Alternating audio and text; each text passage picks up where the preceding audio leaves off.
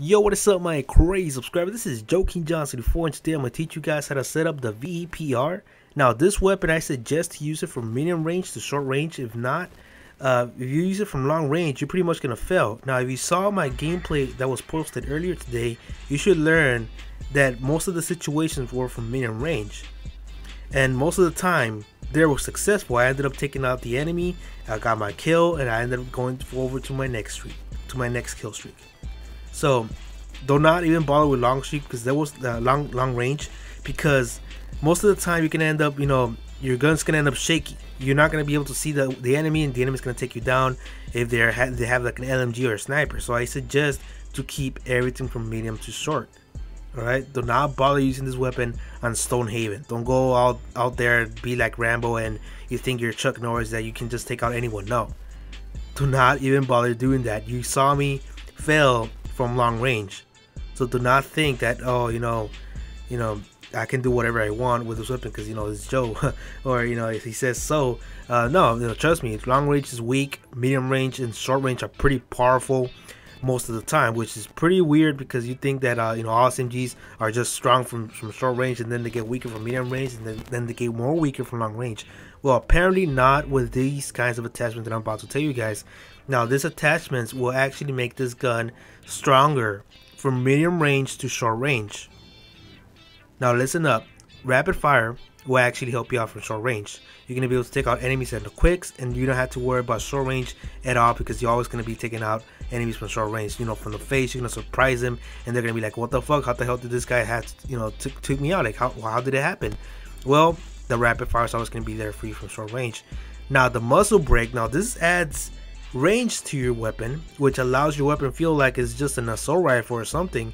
Well, the muzzle brake adds damage and range, which allows you to shoot from medium range. Now, without it, you actually feel like the weapon is just used for short range and that's it. You're just gonna use it for short range. Well, no, add the muzzle brake and it will add more confidence to you. Now you're gonna be able to take out enemies from medium range, and you're gonna be able to take out enemies from from certain angles you didn't believe that's gonna happen because it's an SMG. So trust me, add the muzzle brake and you should be able to take out enemies from medium range. That's what I'm trying to do in this best class setup, by making this gun stronger from range.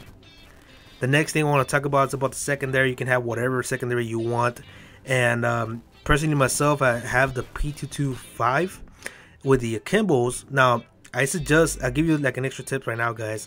I suggest to go with the Akimbo pistols. Now Akimbo pistols are more stronger than a single pistol.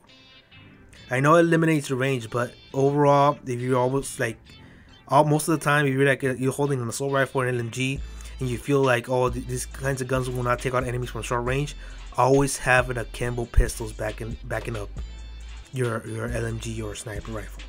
Okay, they're strong. They're pretty much trustable from short range.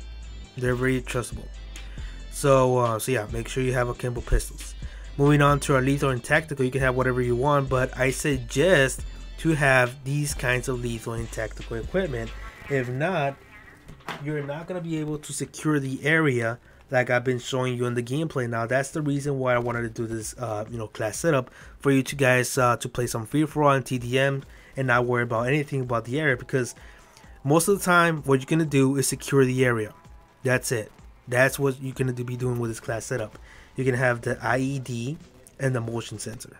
The motion sensor is pretty much like a warning sign, it's telling you like, watch out, there's someone behind you, and you just turn around and you just take them out, because they don't know what they stepped onto, and they're gonna be like, what the fuck, oh shit, he knows where I'm at, and then bam, you surprise him. So use the motion sensor as warning lights. That's pretty much it. It's gonna help you out, be more aware of your surroundings. Well, the other one, the IED, is like a bouncing Betty, so it's gonna allow you to get that extra kill, and then bam, you just like out of nowhere get a kill streak. So it is pretty much important to have these two equipment, because if not, you're gonna pretty much like just running out there with a chicken without its head. So I suggest to add these lethal and tactical. If you add a grenade, if you add Semtex, if you add a flashbang, most of the time those stun grenades don't even work. Even though they're like a few feet away from them, sometimes they don't even work. So I suggest to switch over to motion sensor and the IED. It's gonna scare them a little bit more, so they're gonna be like not very confident on the battlefield. So add these two, lethal and tactical. Now on the perks, you must have sleight of hand in order for you to, reload as quick as possible. The incog is very important also because you're gonna be surprising a lot of enemies. Once they're trying to like scan the field when they're aiming down the field, they're not gonna find you because your name is not gonna pop out. You're not gonna be shown on on the what's it called, the infrared sight. You're not gonna be shown by motion sensor or nothing like that. No thermal scope, no tracker sight. Nothing's gonna track you down. So make sure you install the incog. All right, it is very important. You're gonna scare the shit out of your enemies, and it's gonna be pretty funny. Trust me, I've done it so many times. They're like, "What the fuck? I didn't even see him." That's because your name will not appear every time they aim at you. That's what incog is. The next one will be focus. Now focus, it is pretty perfect for free for all because it does reduce the weapon sway. So you're always going to be aiming as quick as possible. It's like, for example, this is Dexterity from Black Ops 2. That's pretty much it. That's quick draw. And I have a feeling focus is way better than quick draw. I've been doing a lot better than quick draw. Sometimes I feel like quick draw is not even working. Then I'm like, I need something else besides quick draw. So in another video, guys, I'll explain focus and quick draw, which is better. Alright? And I'll test it out for you guys, and it will take me a week for sure, or a few days, and I'll let you guys know which one's better. Right? So most of you guys can stop using quick draw and use focus, so you can have an extra perk, space. The next one you're gonna have is the extra tactical. In order for you to have two motion sensors, you're gonna have to add the extra tactical.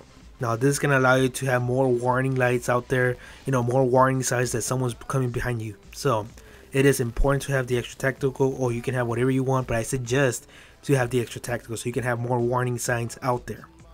So this is all for now, guys. And also the strike package, you can have whatever you want, whatever you feel confident using, and you can use support, strike, or specialist. You can use whatever you want, right?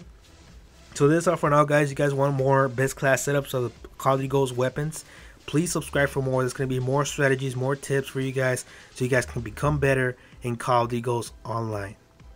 And you're going to be feeling like a pro out there, because most of you guys are going to call you hacker. I've been called hacker most of the times in the past 4 Call of Duties, and the past 3 Call of Duties, and it's a wonderful feeling because you're really not using any kind of hacks. So it is a funny situation, and you're gonna be feeling like a fucking boss. So yeah, guys, leave a like, leave a comment, tell me what's up, and please tell me what gun to use next, and I'll use it. I already have a request by Cruel 7 Chavez to use the AK-12, which I'll probably be using this whole week. So I'll see you guys later, and enjoy your day.